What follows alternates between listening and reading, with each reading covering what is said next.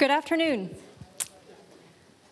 In the Madeleine Corbell Albright Institute's 15th anniversary year, we are so proud to celebrate our 600 alum fellows who span the globe. Now, if you weren't a fellow yourself, you might be asking, what is the fellow experience? What is it we do here?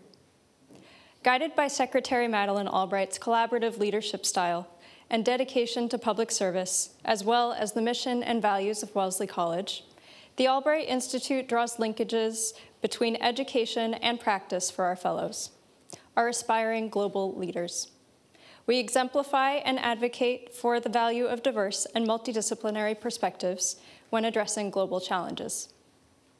And of course, for many at the Institute, Secretary Albright was a light and an inspiration. We do our very best to keep her legacy alive by pushing our students to be empathetic and curious, just as she was, and to hold complexity amidst challenging global problems, just as she did. This is a partial response to what we do here. And I'd like to deepen this response by quoting Diana Chapman Walsh, President Emeritus of Wellesley College, under whose leadership the Albright Institute was founded and began to flourish. In her introduction to Maddy Talks, in its first iteration in 2016, she posed the question, what is it we do here when boiled down to its essence? We learn and we love. We open our minds and we open our hearts. We share our stories, face our fears, nourish our hopes. We question ourselves. We question each other. And in that questioning, we discover how little any one of us alone can know, as much as we may study, as hard as we may try. We notice how easily we can fool ourselves, how complacent we can become. And so, over time, we come to experience how much we depend on each other. When we can all find the courage to bring our most honest, authentic selves, our biggest dreams, to this rich learning community into which Wellesley is evolving. Then we begin to live into answers where we had only questions before. These 12 alumni fellows, ranging years and disciplines, have begun to live into answers where they had only questions before. In today's Maddy Talks, we will have the opportunity to hear their stories. Please join me in giving a very warm welcome to Maddy Talks 2024.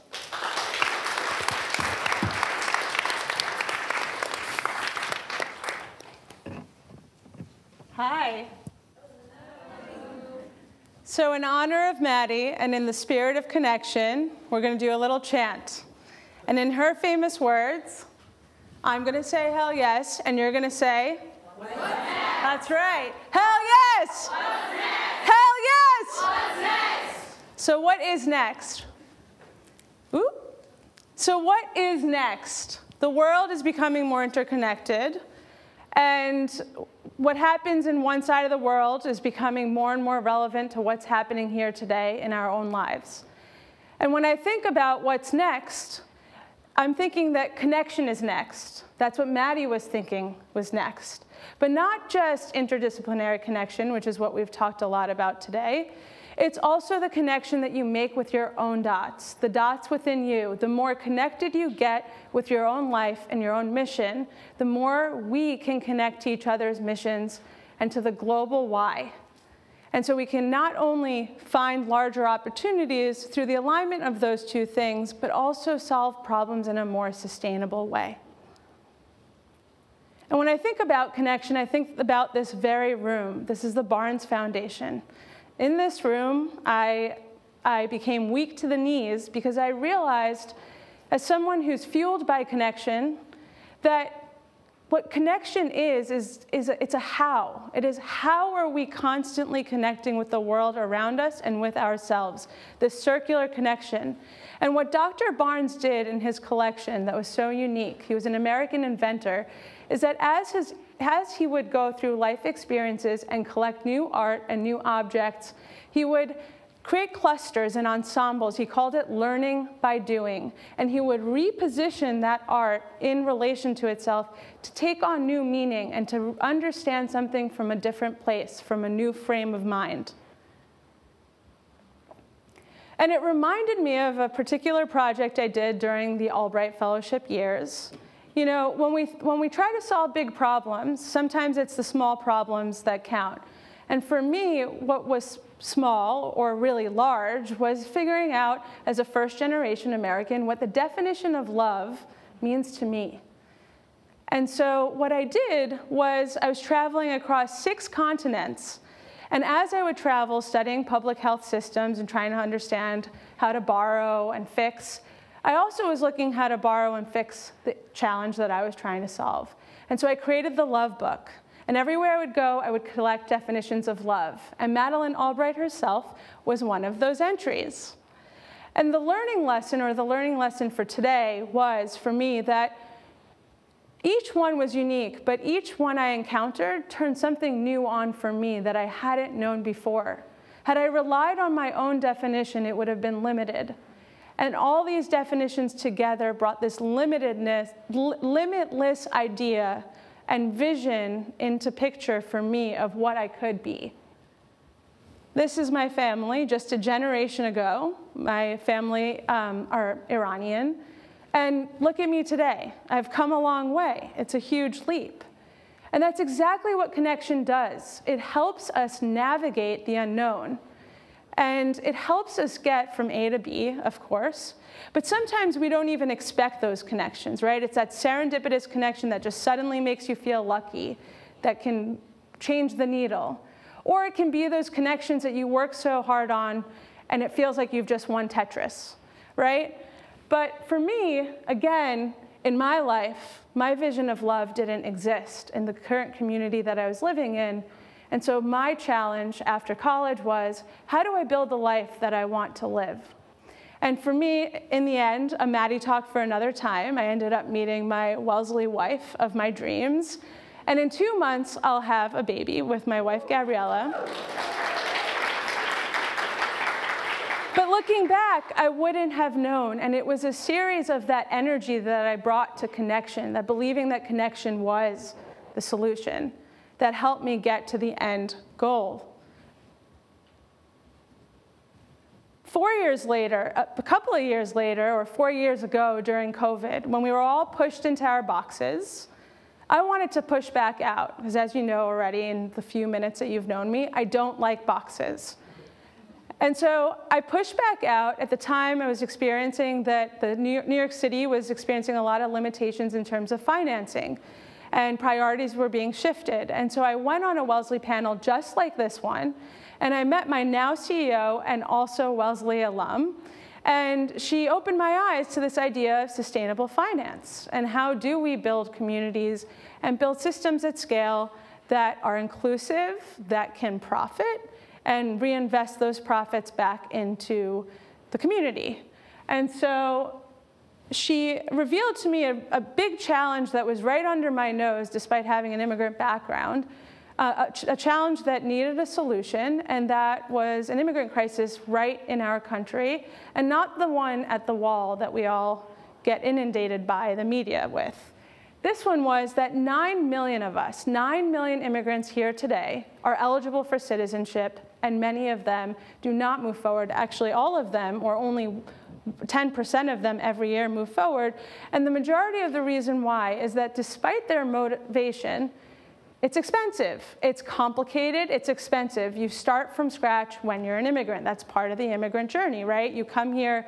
You have to learn a new financial system. You have to learn oftentimes a new language. And so all of this compounds.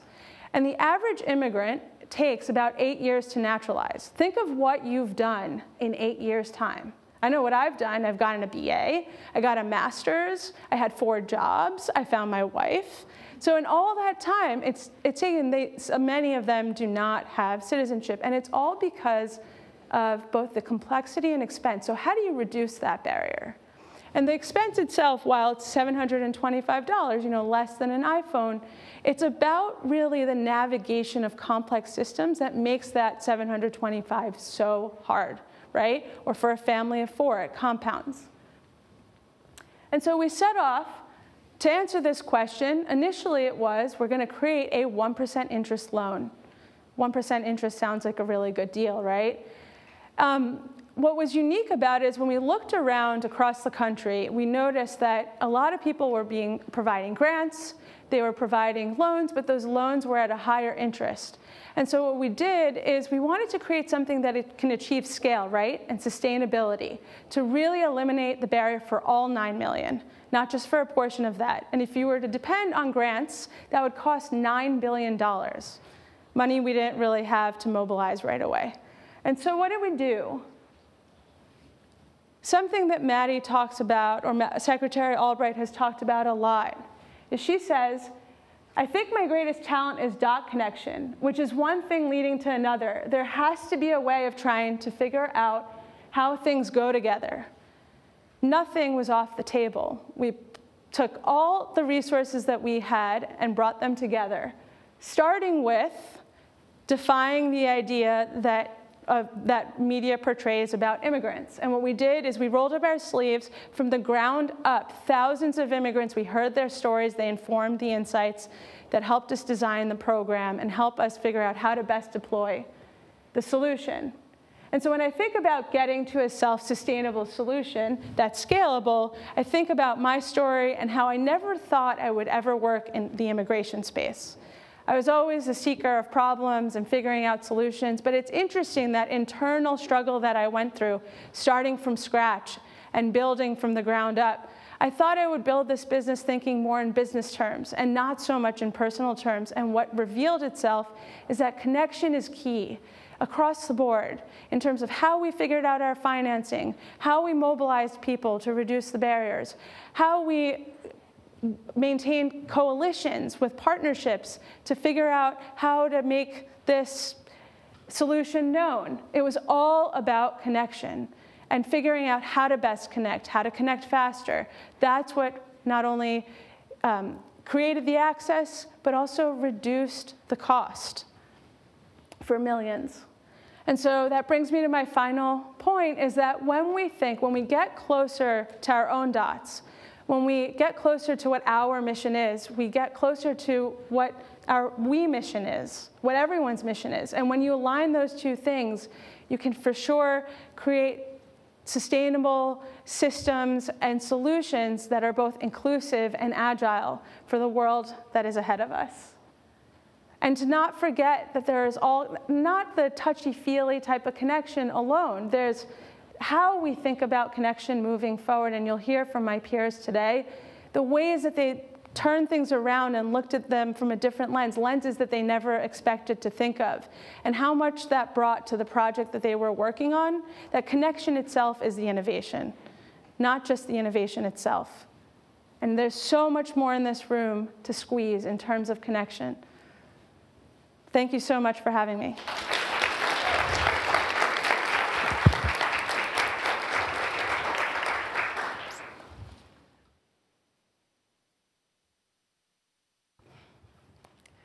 This is my home.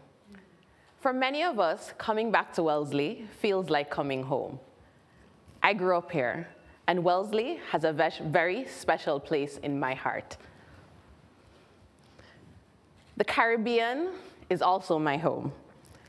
I spent most of my early life in Montego Bay, Jamaica, within 15 minutes of the sea. My parents met at the beach. And perhaps that explains the special place the Caribbean coastline has in my heart.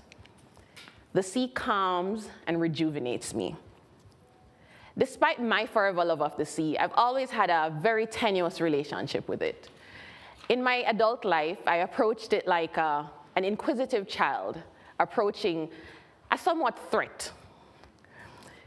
Curiosity would pull me close to the waves, but wisdom would keep me from exploring its depths. This all changed when I joined the legal team at the Nature Conservancy. You may ask, what does the practice of law have to do with the sea? Well, a few months after I inherited the Caribbean legal portfolio at the Nature Conservancy, my supervisor asked if I wanted to become certified as a diver. I paused and then told him we had to overcome one little hurdle.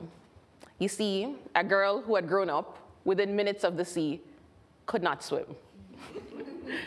We had a very good laugh about it, and then I left with a new resolve. A resolve to overcome my fear, and a resolve to gain all of the knowledge and skills necessary to truly support my teams.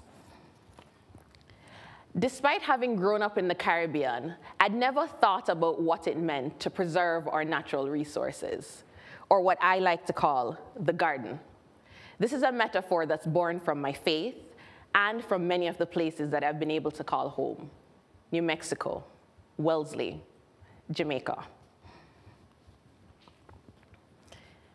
The reality is that the garden is under threat. A threat that faces not only the Caribbean, but all of us. While the statistics and the predictions may often feel very daunting, I've witnessed teams in the field joining hands with local communities to tackle the challenges that are threatening their lives and their livelihoods. It has really been the embodiment of thinking globally while acting locally. And that was a principle that was reinforced during my time at the Albright Institute. Every day, there are teams across the globe that are engaged in community-based approaches to conservation. This year, I had the opportunity to join them on tracks, trucks, trails, boats, buses, and bikes. Many of my curious relatives asked if I'd abandoned the practice of law in favor of conservation. A lot of my friends said I was having way too much fun for it still to be considered work. I must admit, it has been an absolutely exhilarating adventure. Today, I would like to share with you some of my orientation into conservation and some of the images that I've captured along the way. My journey started out at the Nature Conservancy's preserve at Estate Little Princess in St. Croix in the United States Virgin Islands. There, we have a newly opened coral lab.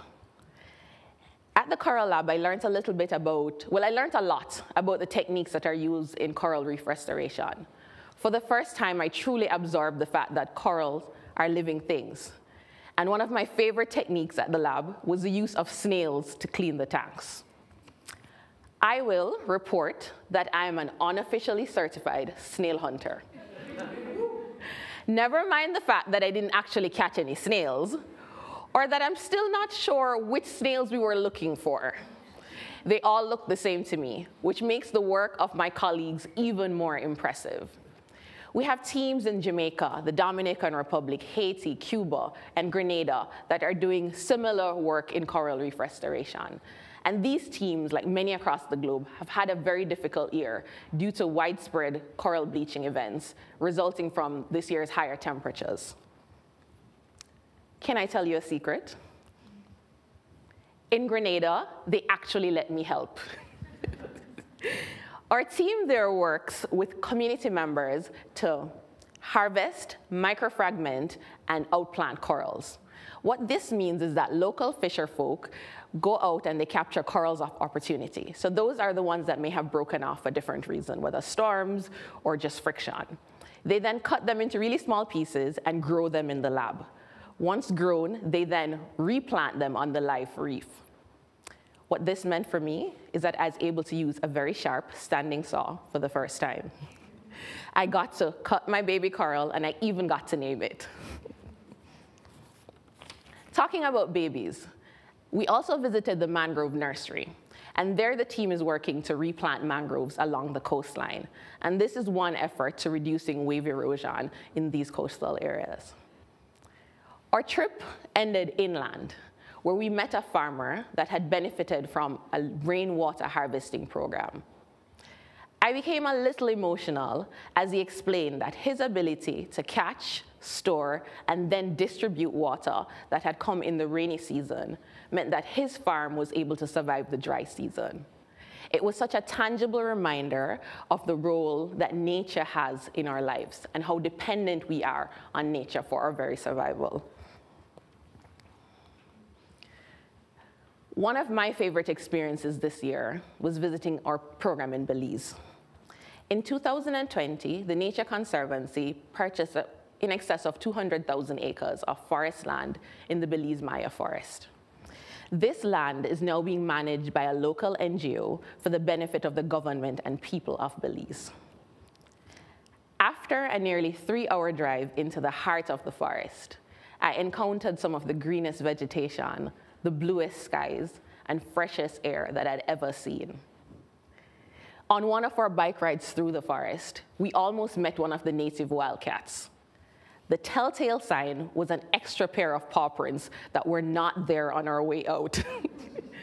My team was disappointed, but I was very relieved.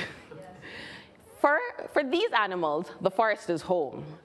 And being there made me realize and appreciate all the work that our teams do to preserve this home for whether the vegetation or the animals for generations to come.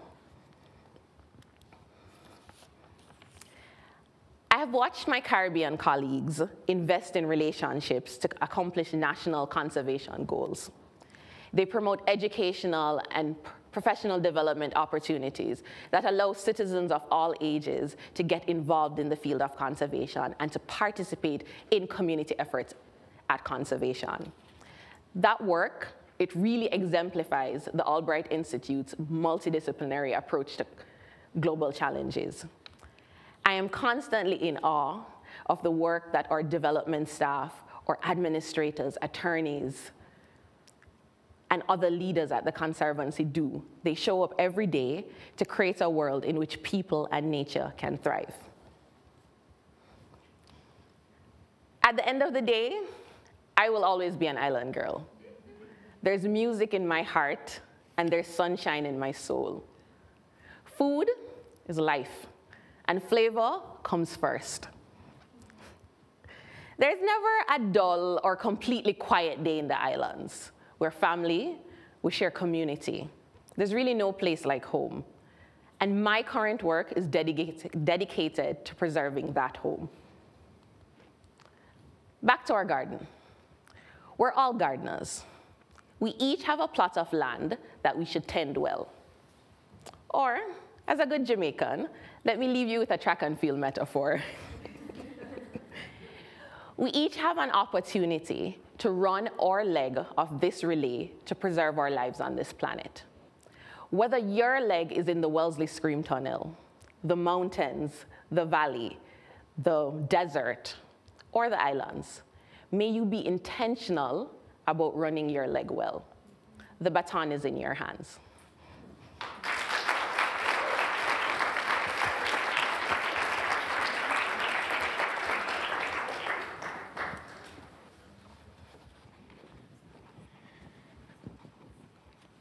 Good afternoon, everyone. It's wonderful to be back at Wellesley. I was roaming the quad this morning and just peeped into BB, my sophomore year dorm. It brought back a particular memory of that spring. I remember I was in my dorm room, sitting frozen, with my major declaration form on one side and my course selections on the other.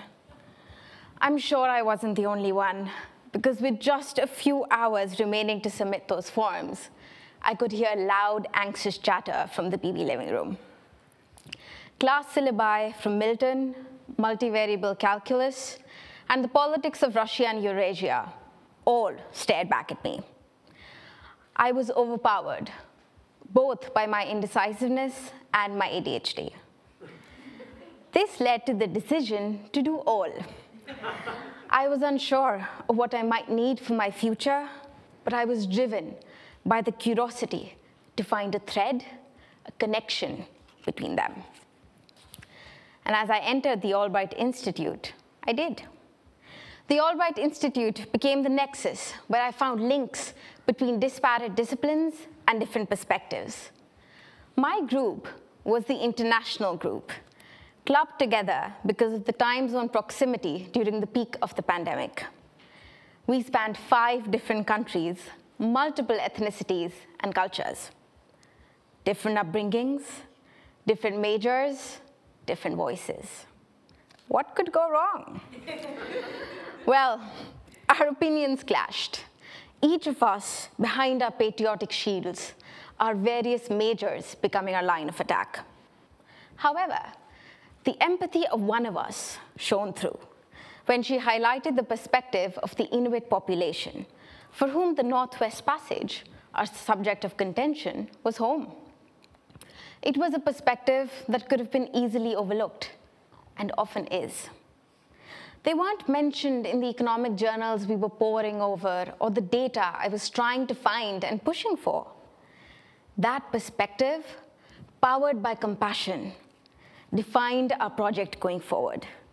And it was my first lesson in connection, bringing the human in with the scientific. The power of different perspectives, of different connections, went far beyond anything I'd ever known. In harnessing those different perspectives, it didn't just give us the ability to tackle the question in front of us. It also helped us connect with each other, helped us understand each other's motivation, and answer the why before the how. And that mindset became the foundation for my work in model development and decarbonization at MIT. My work there with my colleagues and mentors was focused on building an accurate machine learning model simulator, one that would optimize energy usage and predict consumption and loss under different decarbonization strategies. That's a lot of tech. So how is human connection the most important aspect here? Well, my journey started with analyzing an existing climate simulator in an MIT class my senior spring, En-ROADS. En-ROADS is a climate change simulator that allows you to explore the impact of dozens of policies: electrification, afforestation, nuclear tech, you name it, are on variables such as sea level rise, global temperature rise, and air quality. It's used widely by policymakers, educators, and students to learn and test cross-sector climate change solutions. In class, we had to answer this question through the simulation. What combination of climate change solutions from this model should we implement to keep global temperature rise at 2 degrees Celsius? My group and I explored these different parameters as we played with the sliders. We chose an increase in nuclear technology as our primary solution. A heavy investment, good returns, with limited need to implement any other mitigation strategies. Easy. But as I presented it to the class, lessons from my experience with my Albright group and my data ethics classes poured in. I realized that when the scientific heavily overpowers the humane, it isn't a solution. I challenged it, as I believed it was focused more on the science and much less on the human consequences of climate mitigation strategies. In our work, my team and I wanted our simulator to be that and more, to reach that level of technical sophistication. But more importantly, we wanted to learn to deal actually, with the hidden or overlooked aspects of big data. And our first step, having a 1-hour Zoom call full of icebreakers to understand each other's backgrounds and personal motivations for engaging in this work. Let me lay the scene out for you. I was the primary data scientist of the team. My last physics class was in 10th grade, and I was trying to understand heat pump engineering. Yet, it was my connection with my mentors that gave me the courage to ask questions about things I didn't understand, and then to raise my voice about things I believed needed consideration. Data manipulation and communication became more than just statistical techniques. At every step, I questioned the type of data I was working with, why I decided to use a specific way to deal with missing data, and very importantly, how can I communicate my data effectively? Our goal was to connect leaders in this fight against climate change. Connect with data was our mission. My colleagues and I gave presentations to different departments and spoke to various leaders in the decarbonization field. And the question that guided my every interaction was, how can I use the data in front of me to build a connection with the person beyond those numbers, understand their motivations, goals, concerns, and find a common ground. How do I make this personal? Because as we all know, it very much is. I got a part of my answer when I emerged from my world of code and sat at the Cambridge City Hall to learn more about the Cambridge Bedo Green New Deal. The third and final piece of the deal was up for consideration. It was an amendment to the Building Energy Use Disclosure Ordinance, which required large buildings to reduce their emissions to net zero by 2035, or to pay a compliance fee. A big deal, and a 2-hour discussion supplemented by 80 public comments followed. We heard from administrators and powerful decision makers at big institutions, as well as homeowners voicing their concerns. Instead of just trying to club these as the qualitative part of my project, something I often did before, I listened. I tried to empathize, to connect. I learned my second lesson, that it wasn't enough to merge the human and the scientific. We needed one to inform the other. The qualitative must inform the quantitative. Data had become a language, but just like any other language we speak, we learn so much more when we listen. Witnessing all these voices get considered was my third and biggest lesson in developing responsible technology. I connected it back to something I learned in Professor Ennie's class, where we delved into the findings of the feminist geographer Joni Seeger in a class reading. What gets counted counts, she asserted. Seeger, whose research focused on gender, environment, and policy, points out that in today's age, there is more global data collection on gender than ever before. Yet, she questions, is this data representative if it forgets to count non-binary people and older women? Would it really lead to developing better policies? And I implore you to question, to challenge, is this the type of incomplete data we're using to build our prediction models, models such as En-ROADS, that lead the way in climate change solutions, or to define policies of the Northwest Passage? Are these older women, the non-binary folks, and the Inuit people also going to add to Mimi Onuaha's library of missing data sets? This list of data sets exists as an art installation, but each folder is labeled with phrases such as people excluded from public housing because of criminal records, accurate birth registration data in Rwanda. And when you open these folders, they're empty because these people were never counted. So, what's the solution? Strengthening data infrastructure was my first thought, but no. The answer lies in connection.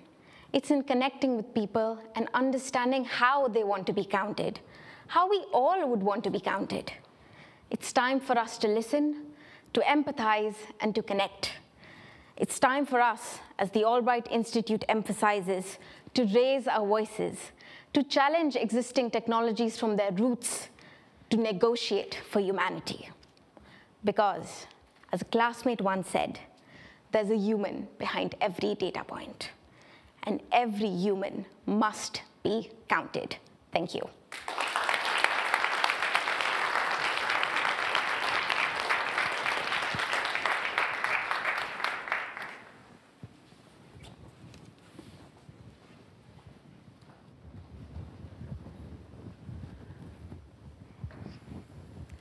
If a tree falls in the forest and nobody is there to hear it, does it make any sound?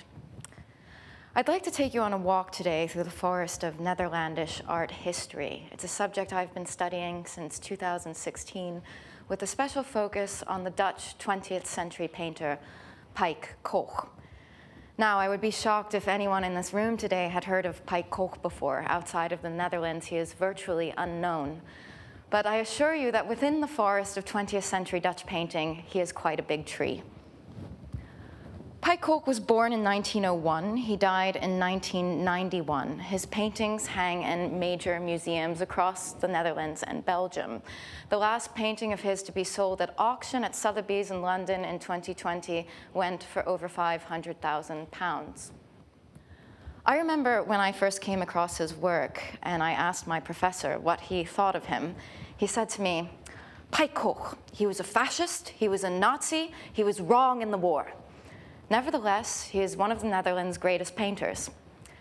This seeming contradiction between good and bad, admired aesthetics and reviled morals, lies at the core of not only my interest in Pike Koch, but also why I believe he is so revered and yet still so unknown. Pike Koch's politics are controversial in the Netherlands, its relationship to his art even more so.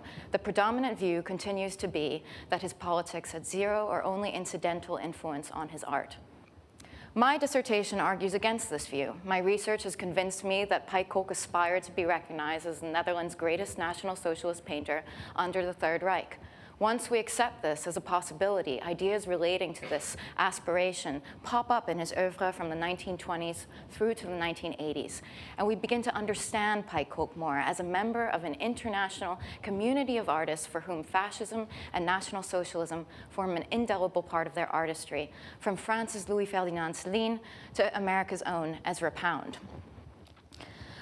But Pike Koch has not yet been recognized as a member of this community because so much of the context surrounding his paintings, in other words, our ability to hear the sound they are making, has been lost.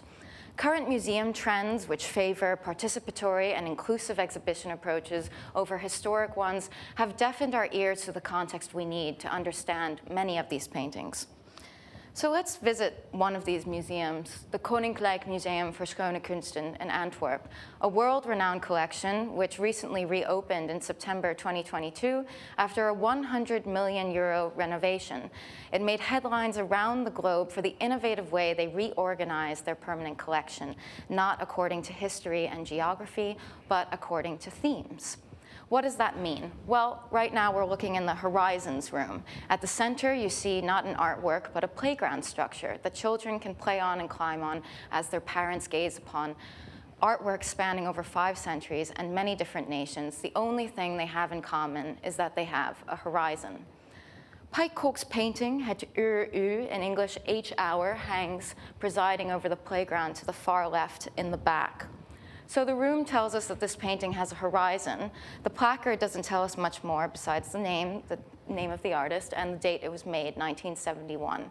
This is the third version of this painting Pike Koch made, the first in 1958, the second in 1964. So let's look at the painting. We see 2 bodies lying on the ground in the foreground on what looks like a potholed golf course. In the background, we see a mountainscape, a sky at either dawn or dusk, and multicolored parachutes falling to the ground. If we were to look closer, we would see tanks, people, and bicycles attached to these parachutes. So let's say we want to exhaust the museum's resources. What can they tell us about this painting? We go to their website, we look at the object description. This is what we read. At home, the talk was mainly about the Cold War. My father was a Cold Warrior, very anti-Russian, according to Peter Koch, the artist's son. So already we have a bit of a problem because the only source this object description cites is the artist's son, a diplomat and 5-time ambassador who has his own political reputation to think about. Now, Ambassador Koch is a priceless source on the artist. However, is it appropriate for an object description on a museum website to use him as their exclusive source? Not in my opinion. Nevertheless, the object description continues, and based on this only source, they declare unequivocally that this painting shows a Russian attack. They then tell us that it's an unreal scene derived from Pike Koch's anti-Russian sentiment and imagination. To me, this sounds less like information and more like noise distracting us from the authentic sound that Pike Koch is trying to make. So let's try to figure this out on our own. Beginning with the title, H-hour is a military term for hour of attack, like D-Day, the day of attack. When we think of D-Day, we think of World War II, June 6, 1944, the Allied invasion of Normandy, and the subsequent Allied operations to liberate Nazi-occupied territories. Pike Koch never gave his painting superfluous titles, and the idea that he would have given this painting a military title without considering associations to World War II seems rather far-fetched to me. The parachutes he paints resemble images of Allied forces dropping into Nijmegen for Operation Market Garden, the Allied operation to liberate the Netherlands from Nazi Germany. This operation was a failure for the Allies and a relative success for the 9th and 10th SS Panzer divisions. They also resemble, in their multicolors, descriptions from veterans of the multicolored parachutes resembling a large flower with insects crawling over it. The mountains give the painting a precise location. This is a 19th century well-circulated engraving of the village of Beek near Nijmegen and a stone's throw from the German border. In the background, to the far left, we see Mount Elton, and to the right, we see this peculiar double-humped mountain ridge. Now, in Pike Kolk's painting, these are closer to the foreground, and that's probably because his painting is in the valley, that is to say, in the village of Beek, as opposed to looking down upon it. Now, why would Pike Kolk paint a painting of Beek? Well, Pike Kolk was born in Beek. He grew up there. He died longing to return there. And the Battle of Beek was an important part of Operation Market Garden. It was fought between the Americans and the Germans from September 18th to September 21st. The Americans incurred significant losses. They retreated. They came back. They destroyed the center of Beek. They failed to liberate it. It remained in German hands until February 1945. Now this painting is beginning to look much less like an unreal Russian invasion and much more like a very real American invasion. So the question remains, was Pike Kolk mourning an Allied loss, or was he commemorating an Axis victory? Well, the painting doesn't give us a clear answer, but Pike Kolk's words can point us in one direction.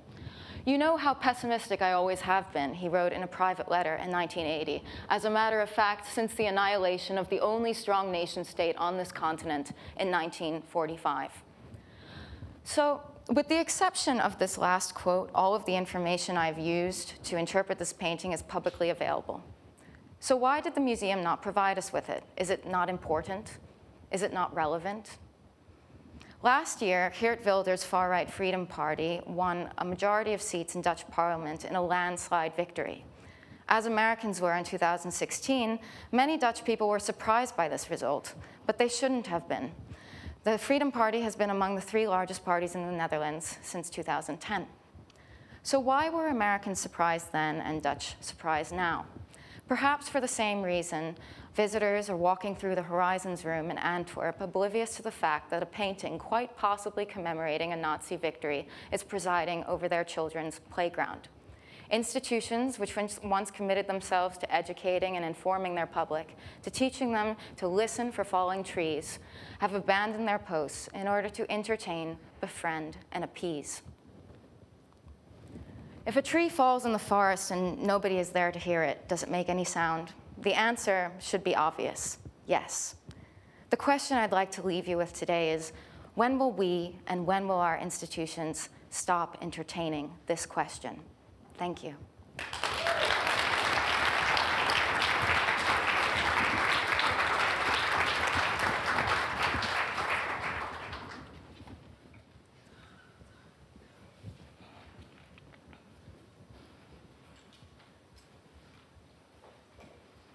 Good afternoon, everyone. So I've given variations on the theme of this talk many times in the past year, to scientists, to members of the military, to policymakers and decision makers. And while the message is always the same, I have always had to keep the policy and the personal separate. And this talk is a little different because I get to combine the personal with the policy. So it's really a treat, and it's really precious for me to get to talk about this today with all of you. So I fell into the world of diplomacy, security, and nuclear nonproliferation somewhat by accident. The story begins almost 10 years ago, the summer before my junior year at Wellesley, where I was majoring in astrophysics. That's a selfie of me with the Milky Way and some satellite that photobombed us. And over the summer, I was conducting an internship in the Netherlands with the European Space Agency and Leiden Observatory, and I made a discovery that changed my life.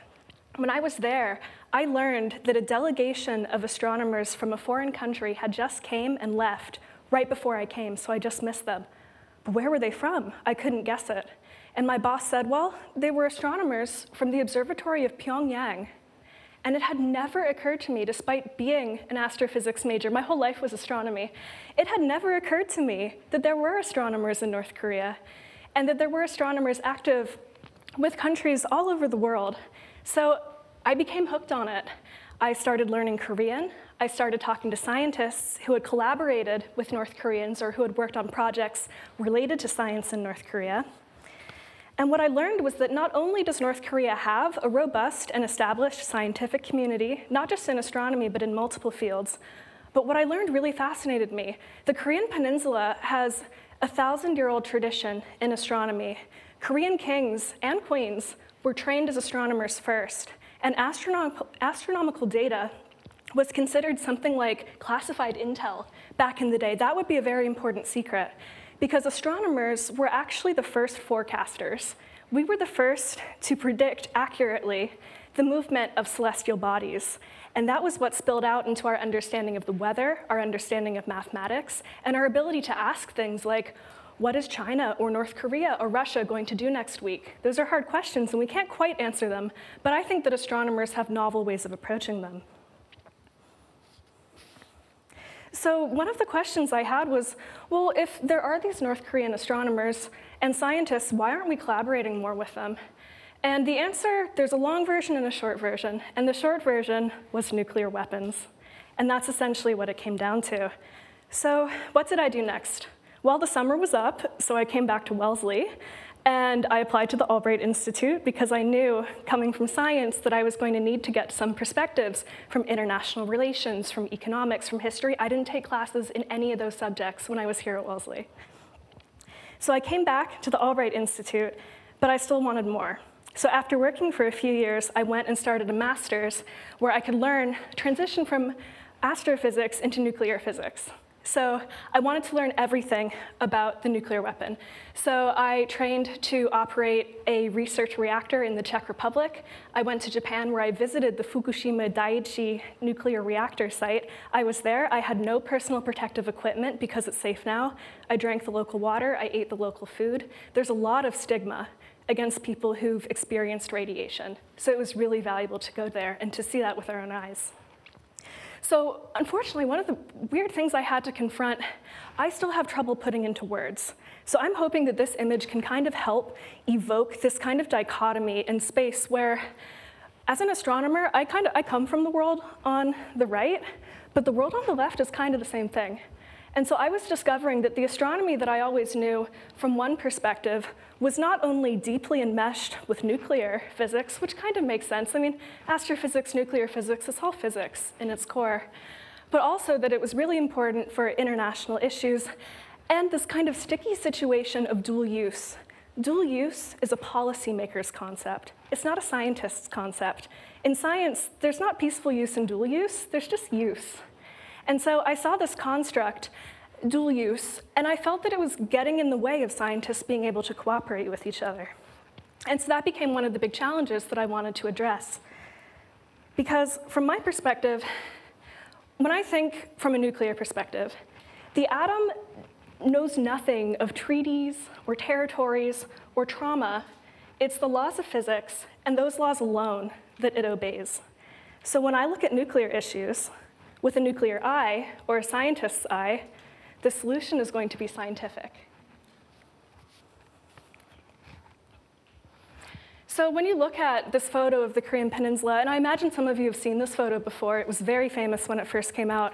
I mean, what do you think?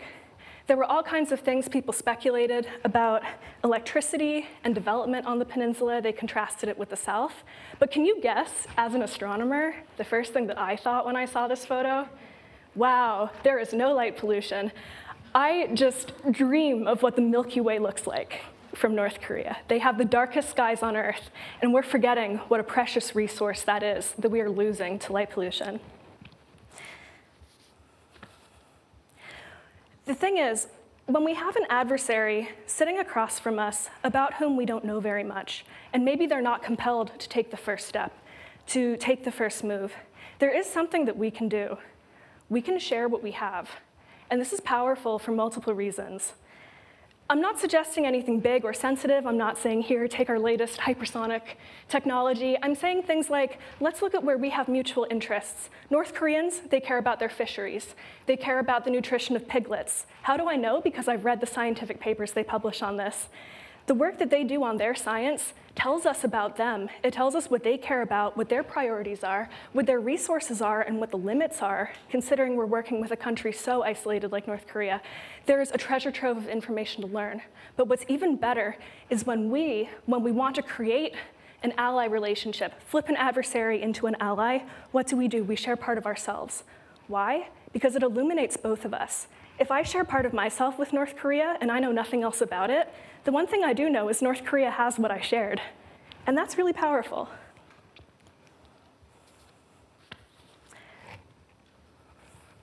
Forecasting the future in unpredictable times requires tackling uncertainty with creativity and tenacity. In a world of accelerating technological advancements, coupled with proliferating fake news and increasing skepticism towards science and scientists, we urgently need to develop and implement scientifically informed diplomacy on regional and global scales. When I wonder what the future holds for strategic stability, for nuclear nonproliferation, there's one truth that I hold absolutely certain.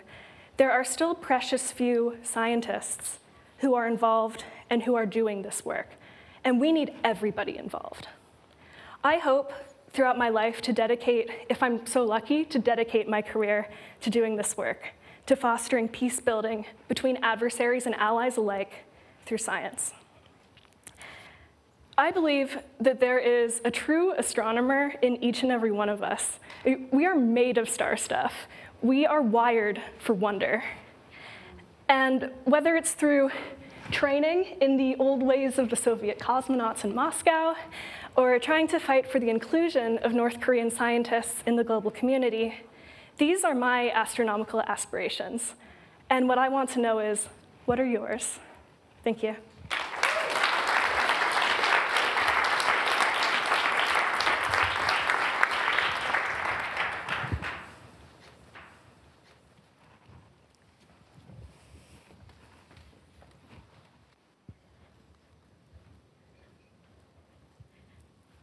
Hello, everyone. What an incredible honor to be here to talk about a topic that is very near and dear to my heart, children, and particularly children in crisis, and how we might use design to reimagine early childhood as we know it. I thought it might be helpful to give you some context to where I'm coming into this work from and where I hope to go. I came to Wellesley in 2015 as a first-generation international student and fell completely and madly in love with anthropology. The fascinating study of what people do and what people say and why they do and say as they do. Somewhere down the line, I graduated and wanted some sun in my body and went all the way westward to California. And at Stanford, I discovered another fascinating space, which was learning sciences, which was the study of how people learn. And in the combination of anthropology and learning sciences and design, I got intensely curious. At Stanford, I led a study where I looked at 200 families across 8 countries, trying to understand how games and play can be used to build some of the most foundational skills in children. So the presentation today, I've divided into 2 parts. The first, I want to give you some context into this world of early childhood development and why what happens in our childhood determines our life as adults. And then I want to ground some of this research in a real-life case study around a phenomenal project that we ran in Sri Lanka. So what does the research tell us? In the developing world, 1 in every 3 children will not reach their fullest developmental potential, both cognitive and social-emotional learning. It becomes worse when a child experiences what we call an adverse childhood experience. This includes things like childhood abuse, malnourishment, death of a family, even in the most recent times, COVID. And to give you some context, people who experience around 3 to 4 ACEs or adverse childhood experiences is 4 times more likely to experience depression as an adult, is 3.5 times more likely to experience kidney failure. So that is all to say what happens in your childhood matters. You might ask me, well, Kavi, there's so much time between when you're a child and when you're an adult to build these skills. Why are you so worried? Neuroscience tells us a different story. 90% of a human being's brain development is done and dusted by the age of 5. That's scary, but that also means there is this incredible opportunity during the early years to build some of these foundational skills. So you might ask me, well, there's research, we know what to do, why is the data so bad? Well, we're not using the data. We use AI and data for everything from who we swipe right on to our Spotify playlist to our most optimal route to work, but we don't use it when it comes to making decisions during the most critical early years, which means a lot of the decisions we make as parents or parents-to-be or educators is mostly ad hoc. You might say, well, let's do more research. Well, the research in this space is very robust, but the problem is it's hidden behind academic jargon that even I can't read, paywalls, and is rarely translated in ways that teachers and educators and parents can understand. So this was a problem that I became obsessed with solving. So when I left Stanford with the support of UNICEF, I founded an organization called TILI. And what we do is something very simple. We bring together prolific researchers in this space with phenomenal designers to see how we can use 3 things: data about the way children learn, the power of behavioral sciences, and play, to see how we can build these foundational skills in children, and we target 8. Tilly is now 3 years old, and we had a full circle moment because we've had now 2 Albright interns, one who's in the audience today, shout out to Zora, who has helped us tremendously with this work over the summer. And now you might ask me, well, how does this work? Can you show us how does this work? How does this get into the hands of children? Let me take you back 2 years into the May of 2021. My home country of Sri Lanka experienced one of the worst humanitarian crises of our time. Spiking inflation, a political crisis where we ousted a president, malnourishment, and around 68% of families lost most or all of their income. And the worst hit, as with any crisis, were children. Mental health outcomes were terrible. Malnourishment meant that children weren't able to go to school anymore. And among many other issues, there was a need for an effort to take children out of this crisis. This is when our partners at UNICEF and Save the Children, 2 of the largest INGOs in the country, came together for a humanitarian response. So they were focusing on nutrition and food assistance. And we were brought into the picture and given the question of how can we provide psychosocial support to children so that we can help them deal with this toxic stress situation that they're in. So what we did was we brought together who we know, researchers and designers, and gave them this question: how might we translate this incredible research we know about how children learn and how children build skills to become very fun, playful, affordable experiences? And this is what we designed. A beautiful, if I say so myself, a learning kit accompanied by a digital tool that went into the hands of almost 4,000 children at the time and now 8,000. And this included 2 modules. The first was called Feelings and Emotions. And the focus there was building these 2 skills of self-awareness and management so that we were giving children the vocabulary to talk about what they were feeling, and then also practical strategies to manage some of those big feelings. The second was about bodies and boundaries.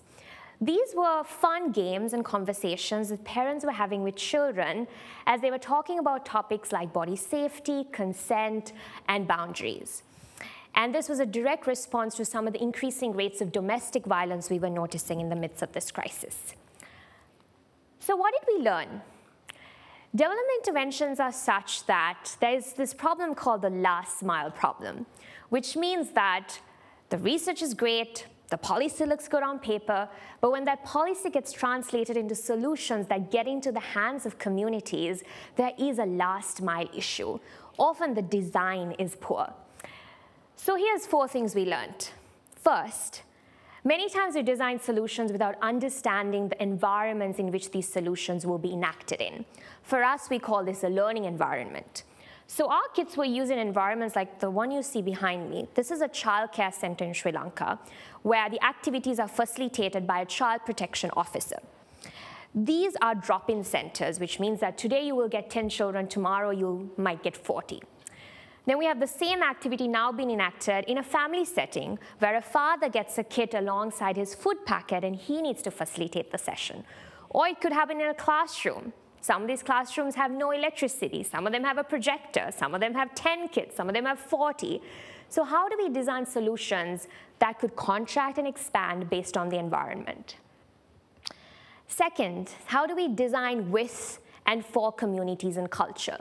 We soon realized that similar to the research in this space, a lot of the content, the activities and curriculum were designed in North America and Europe for North American kids using English as a frame of reference.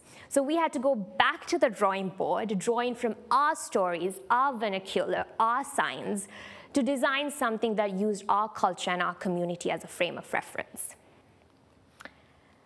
Thirdly, the concept of a low flow, high ceiling. This is something that doesn't only apply to learning, but any solution we design. This concept was familiarized by Seymour Papert at the MIT Media Lab. And the concept is very simple. It says that any solution needs to have a very low flow to start. So for us, the low flow was when the kit was given to a classroom, the teachers would get the children to sit in a circle and read a story. That's it. But the ceiling has to be high, which means that when children build these skills, when teachers become familiar, they're able to make these environments their own and tools their own. Finally, as with life, all tools are constant prototypes. It's never perfect. Our learners are changing. The content, environments, tools they're using are changing. So should the solutions, so should the learning tools. Finally, recently our partners released an efficacy study to understand, well, we used Tilly, what did Tilly do? The research found out that 4 out of 5 parents who used Tilly were able to better manage and articulate their own emotions. So it's not just children this is impacting, but we're also training parents in an indirect way. And with children, 9 out of 10 children were able to manage their anger better and develop better coping mechanisms. I want to end this presentation with a call to action to you, as we're in the midst of one of the worst humanitarian crises that has affected our children in modern history. Almost 70+ children in Israel have been killed or abducted. 10,000 Palestinian children have been killed in the past 100 days. My ask from you is, what will your act of justice be? Thank you.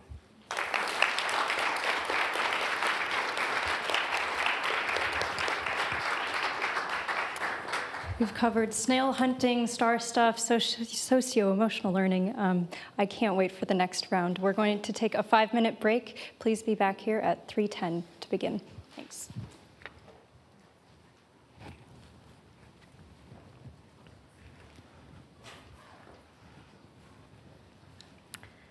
Hello, everyone. What do you think the next wave of feminism will look like? I believe that in our digital age, it will certainly be shaped, if not enabled, by AI. In recent years, artificial intelligence, or AI, has been used to improve processes in almost all major industries, including healthcare, finance, education, and in my previous job at an automotive company, we were implementing autonomous driving capabilities powered by AI. AI has transcended its role as simply a facilitator of tasks. Its next frontier is as a collaborator in redefining social norms. We knowingly or unknowingly interact with AI every day. It powers the algorithms behind our favorite websites, including the biggest retailers and the most addictive social media apps. When we search or scroll online, AI algorithms curate and filter the information we see. These algorithms are designed to learn about our habits, which enables them to predict and present content that aligns with our interests or provokes an emotional response. Thus, the invisible hand of AI not only shapes our online experiences, but also subtly influences our opinions, preferences, and even social discourse in real life. Now, that can sound very scary if the content that the AI was exposing us to was riddled with bias and discriminatory messaging. And in our current iteration of AI, that is a risk. One of the current shortcomings of AI is that the quality of its outputs are dependent on the quality of the data sets that it pulls from. If those data sets include sexist, racist, and otherwise prejudiced data, the outputs of the algorithm will reflect those as well. But what if AI could be programmed to regulate itself out of those pitfalls? Luckily for us, it can be. AI can be programmed to identify biases as well as correct them, and it can be used to recognize inequalities in our institutions, propose equitable policies, and amplify voices that have been historically marginalized. So far, that hasn't been a priority for most AI developers, but for those of us who are interested in shaping and contributing to a more inclusive and egalitarian world, this is a huge opportunity. So how might we leverage this technology to further gender equity? It starts with embedding feminist principles at the very heart of AI development. This means creating algorithms that are inclusive, transparent, and accountable, that are developed using diverse global data sets to ensure that they generate outputs that represent the full spectrum of human experience, and not just that of a narrow segment. Such feminist AI systems can be applied across multiple industries. Let's talk about 3 practical examples. Firstly, a feminist AI could revolutionize healthcare. Historically, medical research has been predominantly focused on male physiology, which has left health issues affecting women, trans people, and people of all genders under-researched. AI has the power to change this.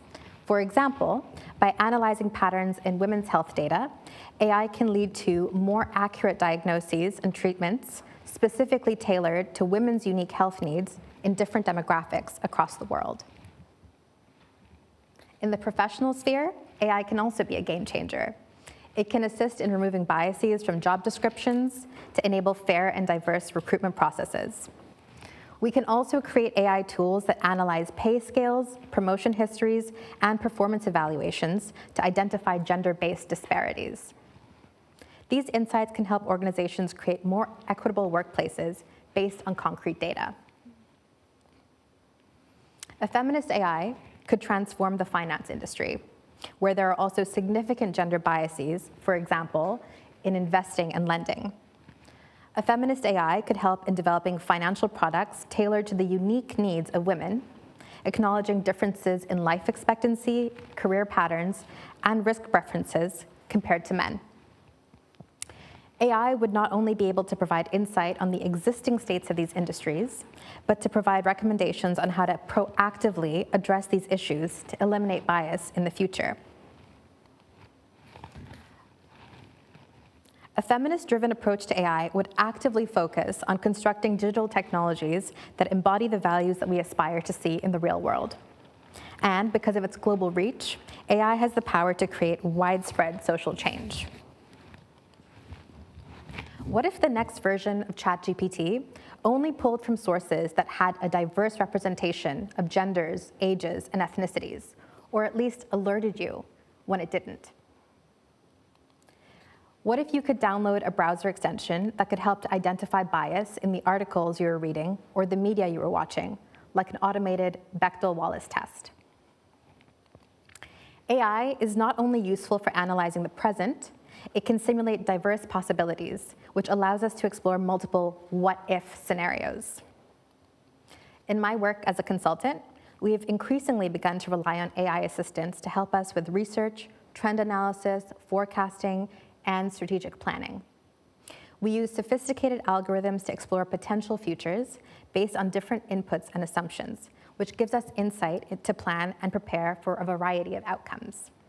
So why don't we also use AI assistants to model how different scenarios might affect women and other gender minorities? For example, we could simulate scenarios such as, what are the implications of increasing the number of women in political office? Or, how might we implement a global universal basic income? Or even, what would bell hooks have thought about the Barbie movie? We now have access to low-cost, almost instantaneous modeling technology that allows us to explore these ideas in a virtual sandbox. If the results don't make sense, we can change a variable and see how that affects the outcome. We can now use AI as a sophisticated thought partner to hash out ideas with. One of the questions that I recently posed to an AI chatbot was, what would a feminist utopia look like? This is the kind of question that my Wellesley friends and I have spent countless conversations imagining together. And while the results of the AI assistant do not have the depth and nuance of our discussions, they provide interesting starting points to build from. I don't take all of the content that AI generates as infallible, just as I would not take information from any other single source as infallible. What I do enjoy is asking complicated and weird questions that I get the beginnings of an answer to. I enjoy asking follow-ups. I enjoy being exposed to new worlds of ideas based on a prompt that I have entered. AI can be a catalyst for social change and can inspire upcoming generations of innovators, philosophers, artists, and activists. I believe that its strength is not in mimicking human intelligence, but in amplifying our creativity, knowledge, and empathy. A feminist AI would be a collaborator in shaping the ongoing conversation about gender equality. It would continuously learn and adapt, shaped by an ever-evolving understanding of what equality means. It wouldn't just reflect the world as it is, but as it could be, helping to envision and build a more equitable society. By integrating AI into our feminist toolkit, we can harness its power to analyze, educate, and advocate, and accelerate the journey towards gender equality and empowering groups that have been historically underrepresented. I would encourage you all to think about ways that AI can help to make your studies, research, and work more feminist. In conclusion, embracing feminist principles in AI is not just a matter of equity. It's a strategic investment in the creation of technologies that benefit everyone. Thank you.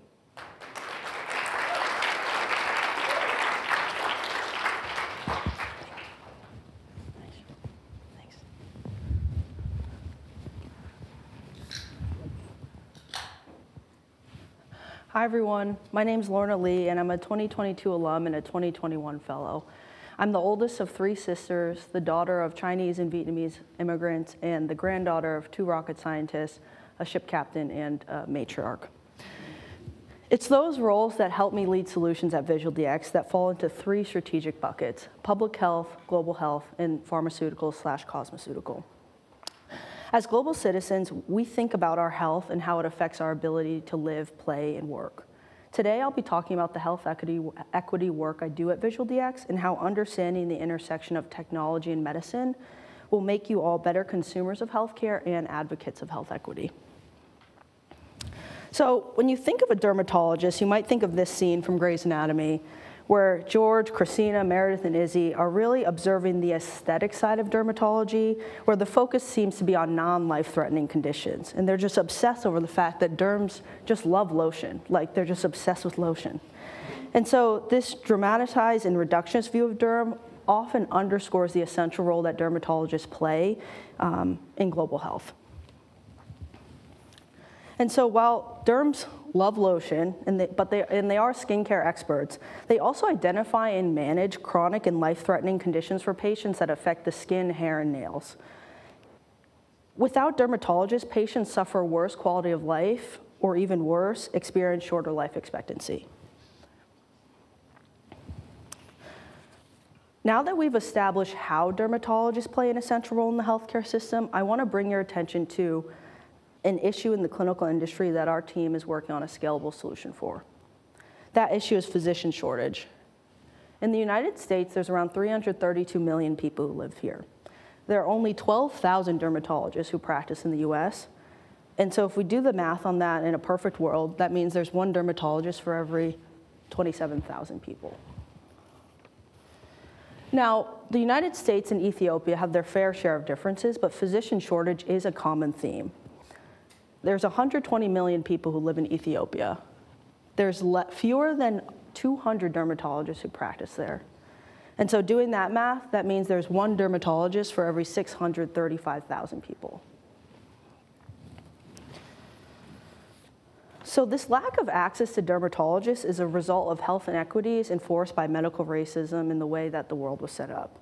We all know that dermatologists in the United States and Ethiopia aren't equally scattered among all those thousands of people. They're centered and practice in concentrated areas of wealth, and they typically don't accept Medicaid or other federal insurances. It really is a marker of social class if you're able to be seen by a dermatologist. So what does this mean for everyone who can't see one and has a skin issue?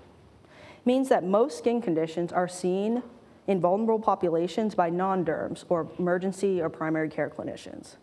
And primary and emergency care clinicians only get 1 week of dermatology training in medical school. And for trained dermatologists, they've historically learned to recognize disease on the classic or white skin. And so this means that people with darker skin face a delayed diagnosis or misdiagnosis when compared to their white counterparts. So now when disenfranchised people or vulnerable communities experience a serious skin condition, they face this inability to access those skin experts.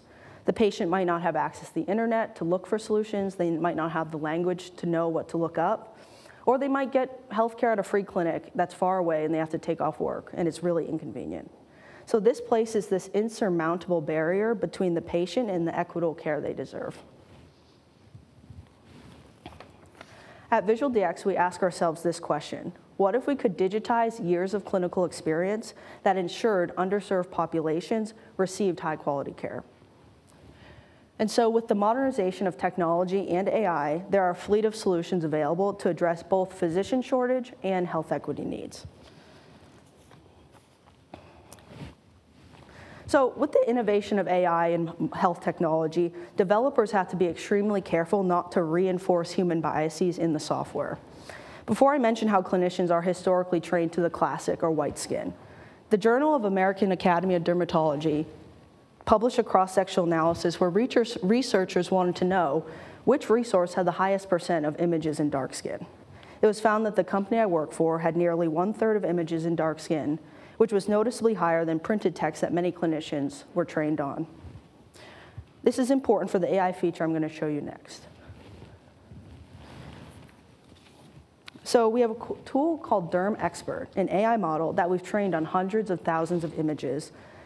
And so in the Journal of Investigative Dermatology, it was found that our model performed at the same accuracy in both light and dark skin, which is important because of the collection that we had. I'm going to show you an example from an emergency department in Maryland, and I want to give warning to anyone: if you don't want to see medical images, there will be some in this example. So, patient came into the emergency department. Resident had no idea what it was. It was a large lesion on the finger. Resident goes and grabs his attending. The attending has no idea what it is. He says, "We have this new app. Let's try it out and see what happens." So attending is sitting with the phone, taking a picture of the patient, resident on one shoulder, patient over the other, and he's running through what would be a dermatology consult, except it's the middle of the night in the emergency department and there's no derm available. So took a picture of the patient, the doctor's asked to select a lesion type, and he's asking the patient these questions that a derm would want to know. And so it's almost doing this derm intake. It's asking where on the body it's located. Some other bioinformatics questions like, does it itch? When did this happen? Is the patient really sick? Because these are all things that will compile with the image to give what's called a differential diagnosis or a set of possible conditions. And so this ended up being a lobular capillary hemangioma. They're flipping through the photos. Patient goes, "Oh, doc, stop right there. That's what my finger looked like before I took some floss and cinched it off, and then it started to grow very rapidly." So the doctor is collecting more information from the patient just by showing images. And there's no derm in the room, there's no derm on the phone. And so this is an example of technology bridging that doctor-to-doctor interaction when there are time, financial, and logistical constraints. So it's all great that we have this technology that can improve patient care, but tech delivery is all about your partners and your strategy. In partnership with the Gates Foundation, we are working to expand our AI model to include neglected tropical diseases, or NTDs. And so NTDs have been left behind by the Western world. They're completely eradicated in places like the US and Europe. But they deeply affect a person's quality of life, and we're working with partners in both Nigeria and India to empower their frontline healthcare workers with a clinically useful tool that's also simple to use. In partnership with the International Alliance for Global Dermatology, or GLODERM, we're rolling out Visual DX to dermatologists all over the world. And so these derms are some of the few for hundreds of thousands of people. And they need help educating the rest of their clinical community. So by providing access to Visual DX, they can educate masses of clinicians on a really scalable level. And finally, in the United States, we're working with the National Association of Free and Charitable Clinics. And so these clinics provide healthcare to people, whether they have insurance, whether they're housed, whether they can pay for their care. And so by providing Visual DX to these clinicians, they can bring this expert level information to patients who may never be able to see a dermatologist. I'll leave you with two final thoughts that I learned from the Albright Institute that are central to my work now. Take the job that aligns with your personal values. You're all qualified for so many jobs, but choose the one that makes the world a better place. And lastly, no problem is too big to tackle if you have the right partners in the room. For mission-driven work like global health, the community and the patient are represented by your partners, which are the most important stakeholder. And Secretary Albright taught us that no global solution is implemented by one company, one country, or one organization. And I really appreciate the partners in this room. Thank you.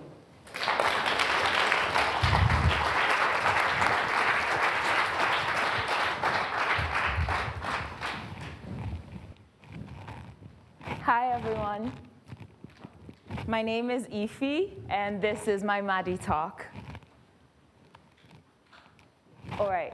Please raise your hand if you know your genotype for adult hemoglobin. All right.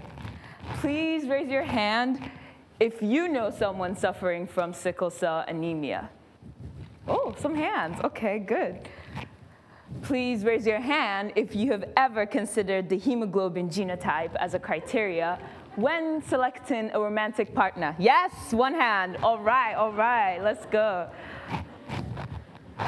In 2017, before I moved to the United States to study at Wellesley, my friend who was a medical doctor in Lagos told me that it was the duty of people like me, those who were not carriers of the sickle cell mutation, to get married to people like him, those who carried the sickle cell trait. My friend, Dr. Francis, was bitter because he had to end multiple romantic involvements because his partners had the sickle cell, also carried the sickle cell mutation. I believe that given this talk, regardless of who I eventually marry, qualifies as using my non-carrier privilege for something good. Today, I'll be talking about global access to medicines in the era of gene therapies, with a focus on sickle cell anemia. My goal is that this talk will have you thinking and working to make sure that when genetic medicines become commonplace, no patient is left behind, irrespective of where they are on the globe.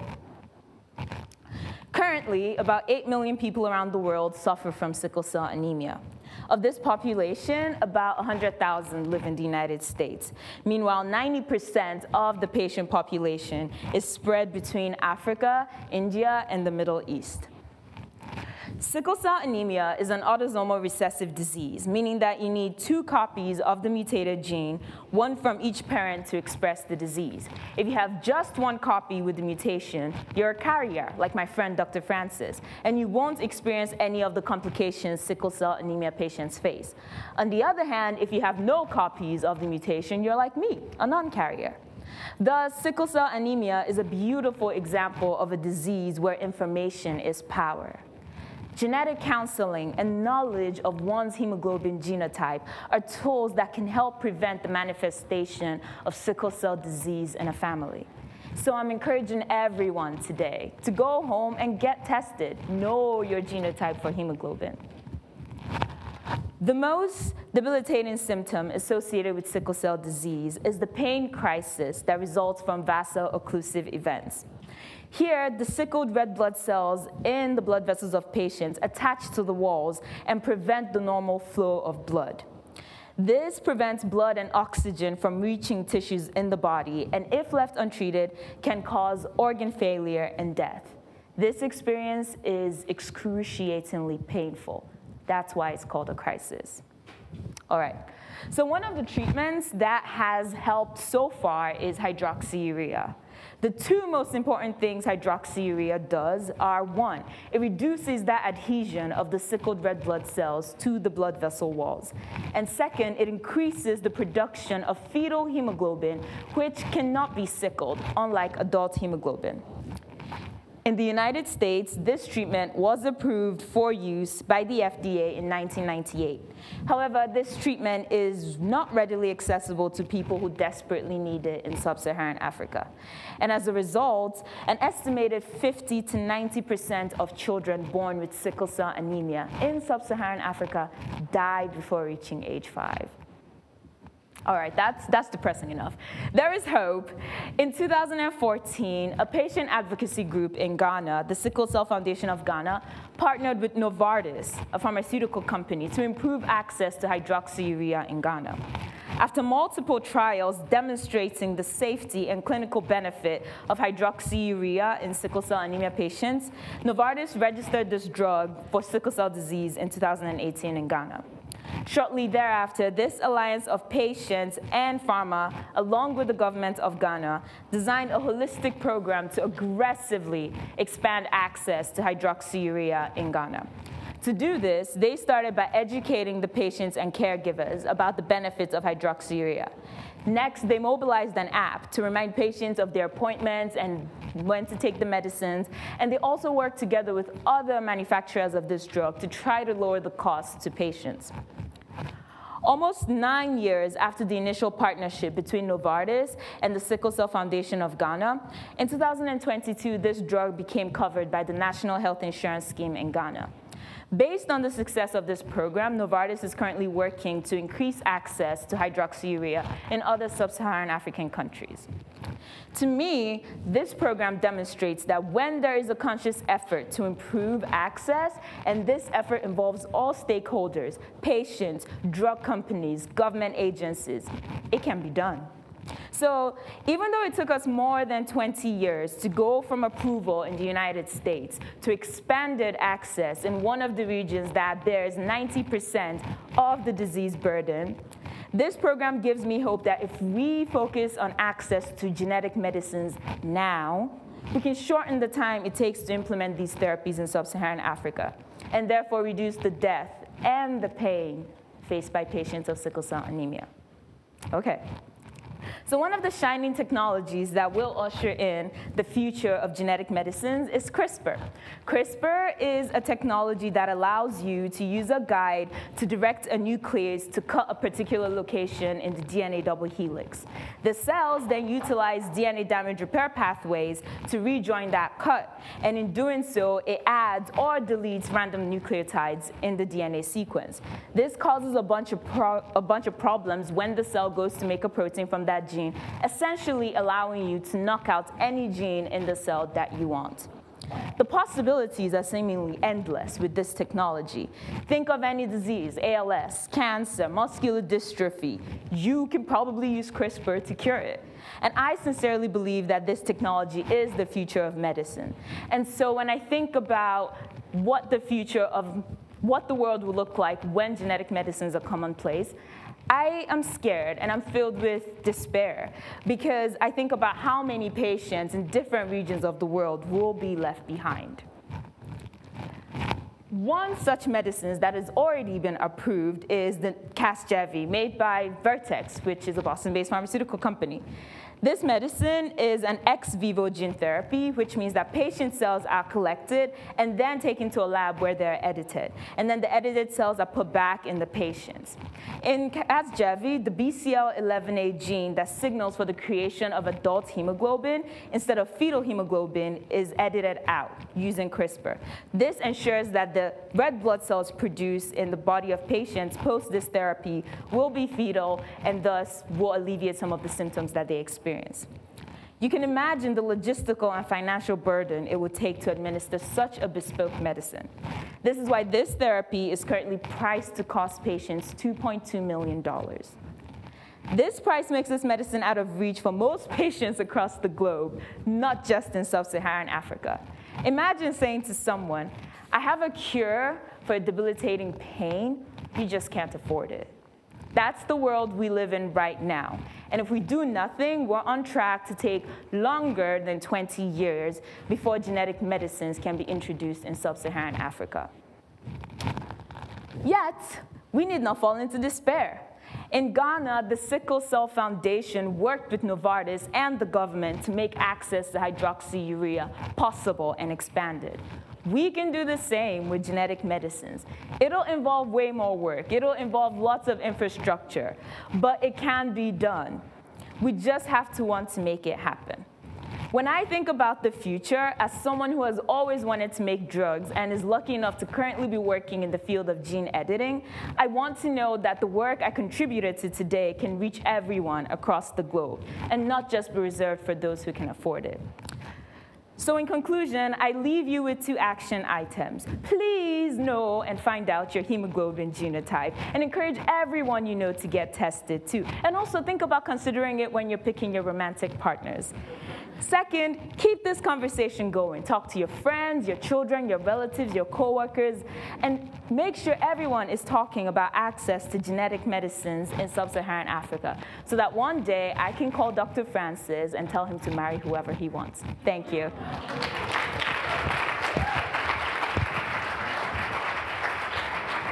That's amazing.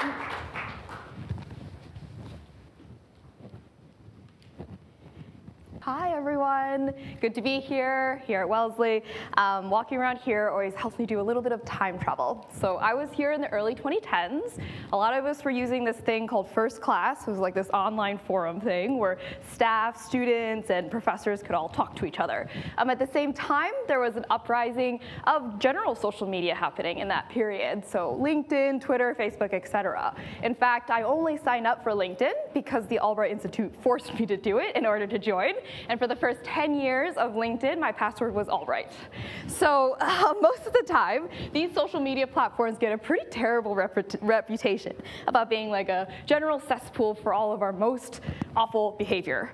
And for a long time, I also believed in this narrative. So after I graduated, I moved to Tanzania. I was actually kind of grateful that internet was kind of weak there, and you had to pay per megabyte. So yeah, nothing like the free market to help me control my desires. So I was offline more than most people. Then when the pandemic hit, I was actually caught in Australia at the time. I didn't have a job. I didn't really know that many people. I didn't know how to build a community because we had shelter in place. So I thought, oh, maybe it's time to sign back online. So I did. And what I found was actually exceeded all expectations. What I realized is there's actually so many corners of the internet right now that are more similar to like what we experienced on First Class, whether it was how we banded together against JFAM, or stuff that we would see on Wellesley's Administrare, you know, stories of helping grandmothers in airports navigate security. I don't know if you heard about that one, but you should look it up. Very, very cool. And so this made me wonder, if my experience is like this, like, why are we still reading these kind of headlines? Where's the disconnect here? And it made me realize the internet is really what we make it to be. We've created it. It's the set of communities, and especially with so much transitioning online because of COVID-19, I wonder if we try to frame the internet and we learn from it to try to build a more trusting, generous, interconnected, pluralistic, and kind world, like, would that be possible? Because that's certainly the world that I'd like to live in. So how does this start? What are some things I've learned from my internet explorations? I want to share 3 of them with you today. The first one is around brave spaces. And finding a balance between safe and brave spaces. Now, I know for myself, I need safe spaces. I need a place where I can vent and people just validate my experiences, and it's a lot of people who are like me, and especially when I've been in that danger zone where I feel very alone and attacked. But at the same time, I've realized if I stay too long in these safe spaces, I don't really have a full awareness of myself, and I'm limiting my self-discovery if I stay in this comfort zone. So I've started seeking out these different brave spaces where I can trust people care about my well-being and that they will challenge me with different perspectives. One example of a brave space was actually a couple days ago. I'm working with a coach, and we're talking about trust and some challenges with trust. And he asked me, what are the checkboxes that you have in order to trust somebody? And I was a little bit caught off guard. And he mentioned, yeah, a lot of his clients actually don't have an answer to that. And what that usually means is people either trust too easily or they don't trust anybody. And neither of that is healthy if we don't know how to actually build trust. So this was a pretty confronting conversation, not very easy, but it revealed a blind spot to myself, which I thought was meaningful. So that's a brave space, right? Second, so that's brave space's second thing, is belonging. So what is belonging? I'm actually inspired by a definition that my friend Michelle told me around belonging equals fit plus role. A lot of people might think of belonging more as being able to fit in, be like everyone else, right? But I think this role piece is quite critical. And when I talk about fit, so fit means to me my ability to see myself in you and my ability to feel seen by you. And when I talk about role, it's my ability to contribute my unique gift to co-create our community together, right? And what we see nowadays in the US, which is where I'm focused now, is that a lot of people are working jobs they don't necessarily like, for pay that they don't necessarily feel is enough, in relationships they might not be the happiest with for whatever reason, and they're not totally sure what their role is in the society. So I think that's what's leading to us kind of over-indexing on fit, because I believe, and a lot of scientists back this up, is that belonging is like a human need that's just the same as food and water and shelter. And if we can't find it, we will do anything to achieve it, right? So if we can't find it through role, we're going to over-index on fit. We're going to look for people who are more similar to ourselves because it's easier to find that fit. And I don't know, this sort of to me feels like, is it any surprise that we have so much polarization and siloing in this country right now? So I wonder, the third thing that I want to mention is around participation. This is where I'm going to bring back a framework that I used to use in my 5-ish years in Tanzania around participatory design. So we used to talk about design for, design by, design with. I could go into lots of detail about this, but in short, design for is usually when a group of designers designs for a group that's experiencing a problem. Design by is when the group experiencing a problem solves the problem themselves. And design with is a bit of a combination of the two. Now, what people normally might jump to is like, oh, we all want design by, and yes, I love design by, design with. Some of the pictures on the left here, whether it's a farmer making a avocado oil press, or whether it's a group of secondary school kids making a bicycle-powered washing machine, super cool.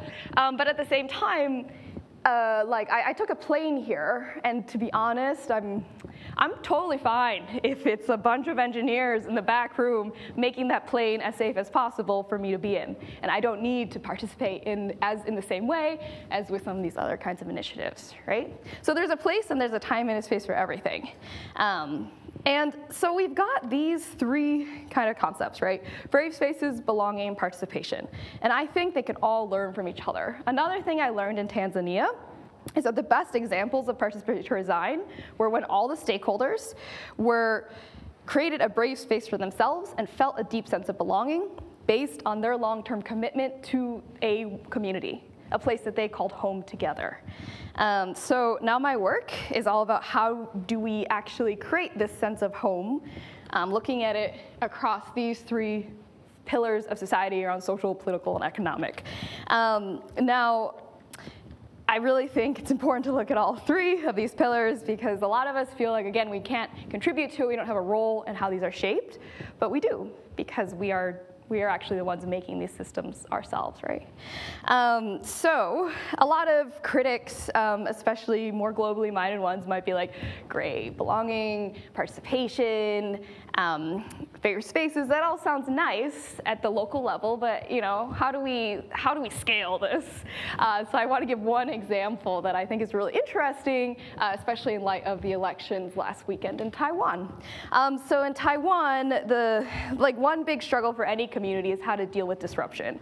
And so one disruption is technology. So in 2015, Uber came to Taiwan and wanted to enter the market. Normally what happens is the government makes some decisions and people are mad and da-da-da-da-da. In Taiwan, what they did is they opened up the process to the broader community. They invited people to use a machine learning software called Polis, and they had a wide campaign around mass media to share different concepts around the concept. And then what happened is they had almost 5,000 people actually contribute their different ideas, and not only contribute their ideas, but build on each other's ideas. Because that's one of the things that can get lost in a lot of these participatory processes, is people kind of feeling a bit siloed within them.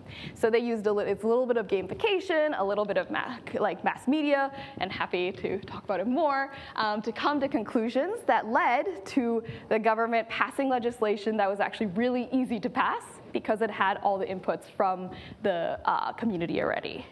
So getting something to happen like this requires a really committed strategy around sharing power. This is not what the inertia of mainstream society leads us to do, and requires a ton of commitment, hope, and inspiration, because it's really messy, actually, to get into the relational elements of what makes our communities. So inspired by examples like Taiwan, I was actually so inspired that I returned to the US to work on a startup that I'm founding called Common Agency, where we look at the three pillars of society to try to design ways to bring communities together, specifically neighborhoods, US neighborhoods, around belonging and trust. And again, happy to go more into detail with that when I have more time. So anyway, I just want to close with this question for you, which is, how can you and all of us incorporate more belonging, participation, and brave spaces in whatever communities you're part of? Thank you.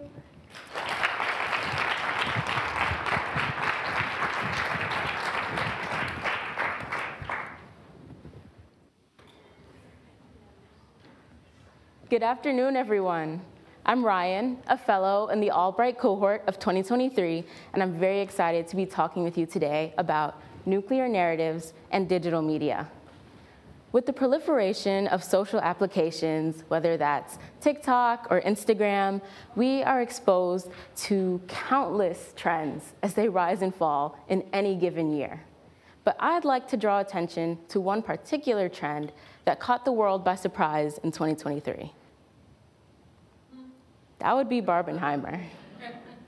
Now, this is the joint name of two blockbuster films that absolutely catapulted discussion of nuclear weapons to the world stage once again. And if we can look past the glaring differences between these two, in which there are many, many differences, we have Barbie with the glamour and the bright colors, and then Oppenheimer, which is a much more somber film about a physicist at the dawn of the age of nuclear weapons. If we look past these, we can actually see that they're quite connected. I've been looking into these connections through my work at the intersection of the socio-techno web and nuclear weapons, which is something I'd like to delve into a little deeper in this presentation. And just for a roadmap, I'll be discussing, one, how I found this interest in using digital tools to get people informed on and engaged in the nuclear discussion. Two, why that engagement is so important.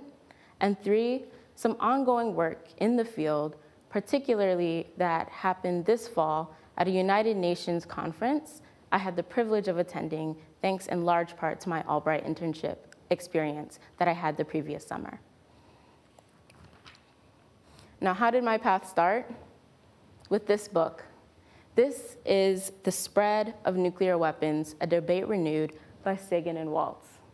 And this book came to me in 2021 in the miraculous form of the Wellesley Sustainability Bin. And this book was eye-opening for me because I was able to view the implications of nuclear weapons in a context that was unfamiliar to me, and that was an academic context. Because of course, I had learned about nuclear weapons, however briefly, in a history class, perhaps in high school, and perhaps earlier, but that was a part of my dilemma. There had been so much distance in time between myself and a critical examination of this topic. So when I was faced with the mountains of entertainment-focused media that involved nuclear weapons, it became harder and harder to separate the two.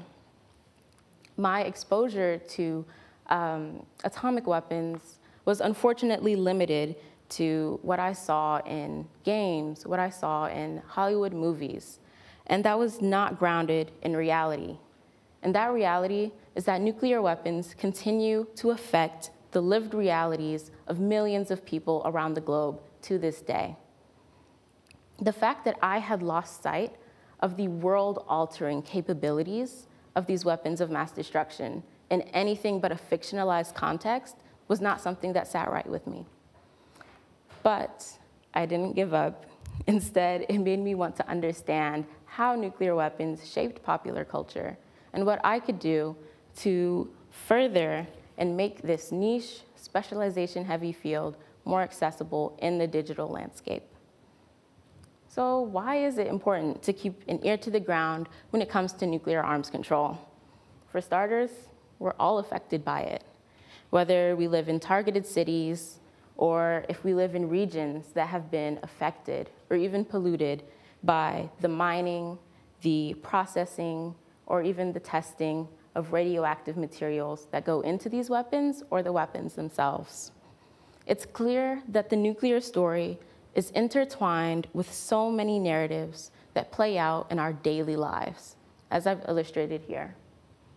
There's the environmental aspect, there's public health, there's the economic angle, and of course, as I'll repeatedly go back to, there's that digital and that information sphere that we should also consider.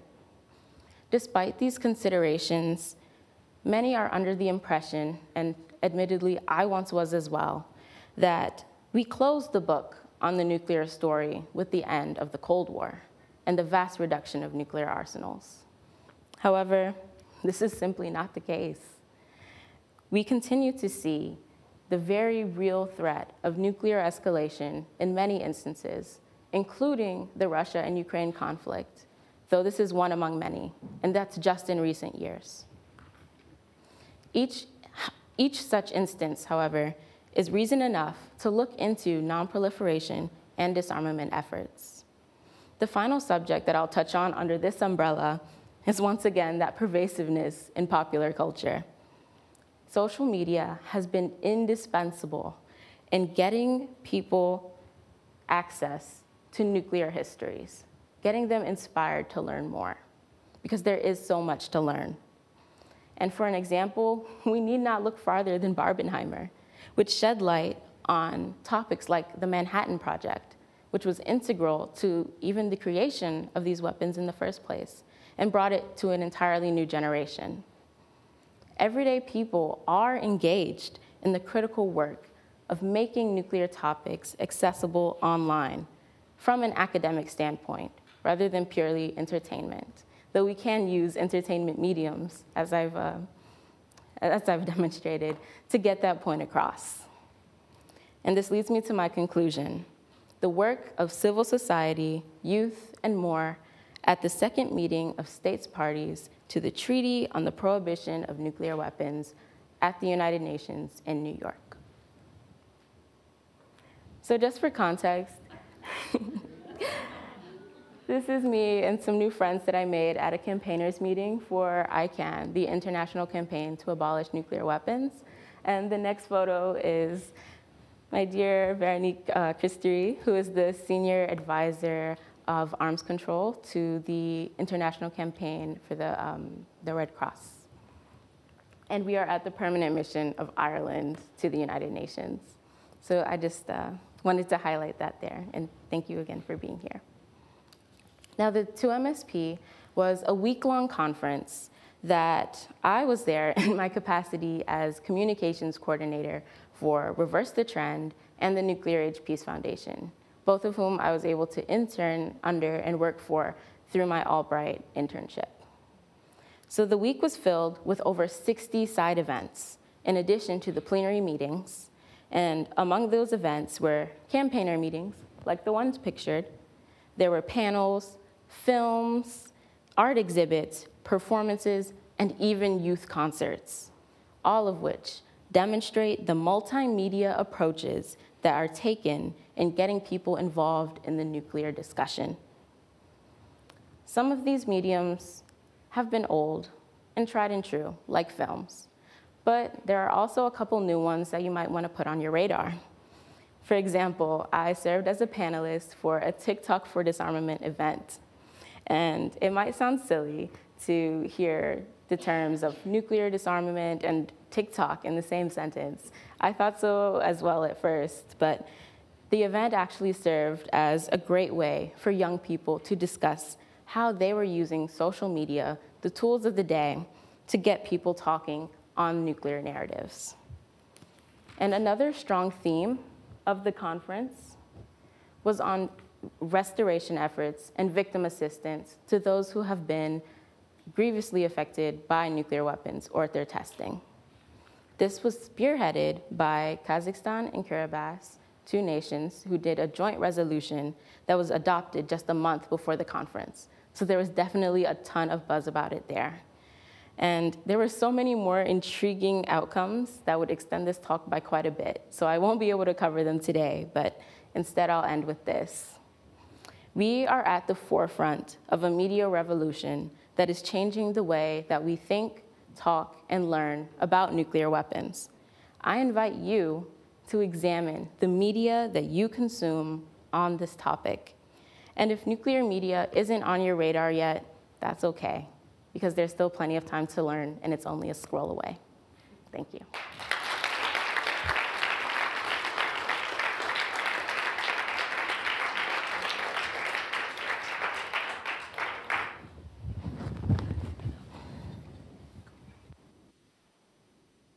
All right, last one, hang in there. We're all aware of Madeleine Albright's incredible professional achievements. U.S. Ambassador to the UN, first female Secretary of State, champion of nonproliferation, humanitarian intervention, and women's rights, to name just a few. But for those of us in the first Albright Institute cohort, we were bestowed the incredible gift of learning from the trailblazer herself. In true Wellesley fashion, we had tea with Secretary Albright. We also had luncheons and roundtable discussions where she regaled us with tales from Camp David. It was through these interactions that I learned about the woman behind the headlines, the kind of woman and professional that I wanted to be. I'll never forget the day that our Albright Institute teams presented to respected scholars, peers, and to Madeleine Albright. In this very suit, by the way. Each of our teams was assigned a Millennium Development Goal, or Sustainable Development Goals, as they're more recently known. And yes, I recognize that I just dated myself, but at least the suit still fits. Thank you. So our team was assigned the MDG, Eradicate Extreme Poverty and Hunger. That's right, as 20, 21-year-old college students, we were expected to present the solution to world poverty and hunger to Madeleine Albright herself, who, by the way, was seated in what could only be described as an oversized velvet throne. Not at all intimidating. And I was a bundle of nerves. But among those many gifts bestowed by the Institute was a moment of realization. I would kick myself forever if I did not go out there and give it my all. And so I did. Maddy lesson number 1, I can do hard things. At the end of that infamous day, I approached Secretary Albright and gave her a lapel pin to add to her collection.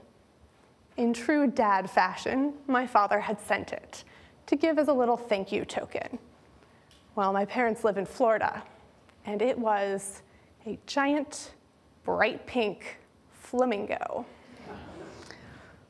So I approached Secretary Albright and handed over the gaudy beast. She graciously thanked me, and I slinked off into the crowd. But about a week later, I opened my Wellesley mailbox to find a handwritten thank you note from Madeleine Albright. This icon of her time, a trailblazer, a glass ceiling destroyer, had taken the time to pen a handwritten thank you note to an uneasy Wellesley student. Maddie lesson number 2. Being kind and formidable are not mutually exclusive. So now fast forward 10 years with me, if you will. I was over the moon to be attending the Albright Institute's 10-year reunion, and I had brought along my now husband and our dog. Can you guess her name? Madeleine Albright, of course, or Maddie for short. And I came with an agenda. I sidled up to Secretary Albright's assistant and casually mentioned that my dog, Madeleine Albright, just happened to be outside of Pendleton, wearing a bright blue Wellesley t-shirt with a giant W emblazoned on the back. Wouldn't a meeting of the Albrights be a hoot? Amazingly, both she and Secretary Albright thought that this would indeed be a hoot. And when my boyfriend turned photographer went to take the photo, he tried to get the dog's attention, saying, "Maddie, Maddie." Without skipping a beat, Secretary Albright looked at him and said deadpan, "Which one?" To which he replied, "Both, I guess." And so there is a photo of me laughing alongside both human and canine Madeleine Albright, as you can see. Maddie lesson number 3. You can be a powerhouse woman and still have a sense of humor. I am amazed by how much I learned from this extraordinary woman in such a short period of time, but her lessons continue to resonate in my daily life. For instance, when I had just started a new role supporting a global business model transformation, my peers were to a person, men with decades of experience on me, and I was perceived to be coming in and taking over their largest deals. It was brutal, but I didn't give up because I already knew that I could do hard things. Another time, when I was interviewing for a job, the interviewer said that while she felt I had the requisite skills for the role, she thought that I was too nice to make tough decisions.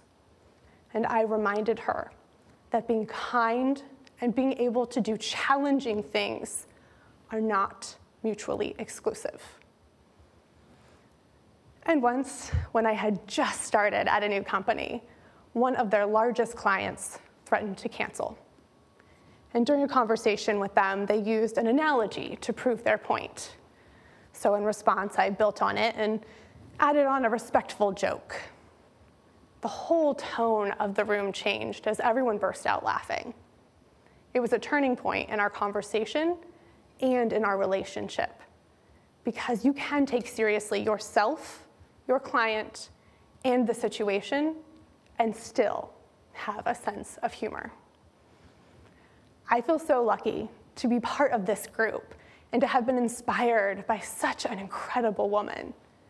But sometimes I can feel exhausted by what it takes to be a woman in business and in life. I feel like our predecessors, like Madeleine Albright, worked tirelessly to pave a path, and I can feel dismayed by our progress. If you look at the data, the World Economic Forum's Global Gender Gap Report found that in Q1 of 2023, the number of women in leadership roles receded to 32%. Less than 30% of the US Congress is represented by women. And we have never had a female president in this country. But we cannot give up. It is experiences like the Albright Institute and Wellesley that arm us with the skills we need and propel us forward. And it is on each of us to continue paving that path and lifting each other up in whatever setting we choose. And when we do, the world wins. And so I hope that each of us will take those lessons we learned from Secretary Albright and from each other and continue to build on her work as amazing Wellesley women who will make a difference in the world. Thank you all.